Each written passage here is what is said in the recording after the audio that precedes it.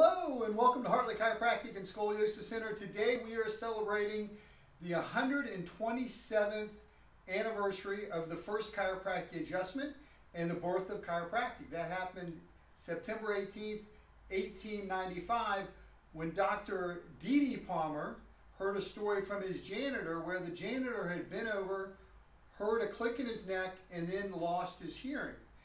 Dr. Palmer then palpated his neck and upper back, found that there was a lump.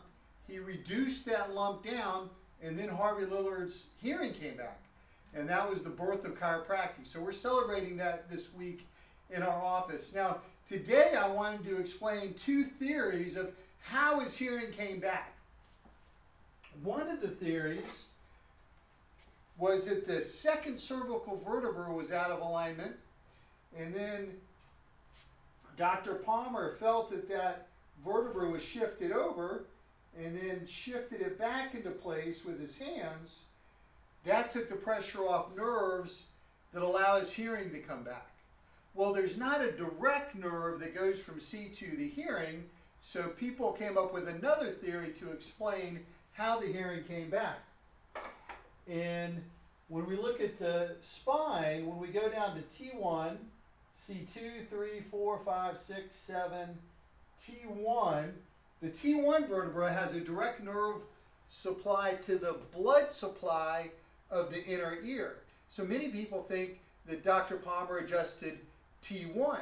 In my neurology program, we talked about this quite a bit, and the theory that was overwhelmingly, that everybody agreed on is probably what happened, was the upper neck. The first cervical and the second cervical has a huge sensory input into the brainstem.